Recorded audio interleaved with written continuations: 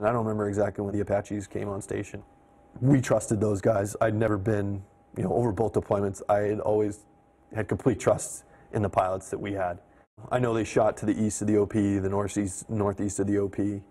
They may have shot to the north. I wanted them to shoot into the draw about 5 to 10 meters to the north. I don't know whether they did. I wanted them to come in west to east, so if they went long, they overshot, it would go away from the patrol base and the OP and not towards it.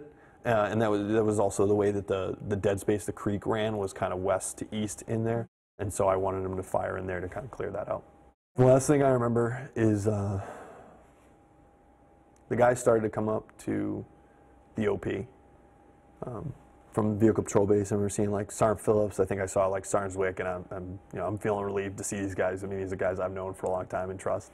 They popped smoke to the east of the OP, kind of southeast, and a medevac bird came in and landed basically between where the OP was and one of the enemy fighting positions, one of their positions they had engaged us pretty heavily from. When they threw the smoke, I didn't believe that the helicopter was going to land there, because it just seemed unfathomable. But they did, and it was probably one of the most incredible things I've ever seen.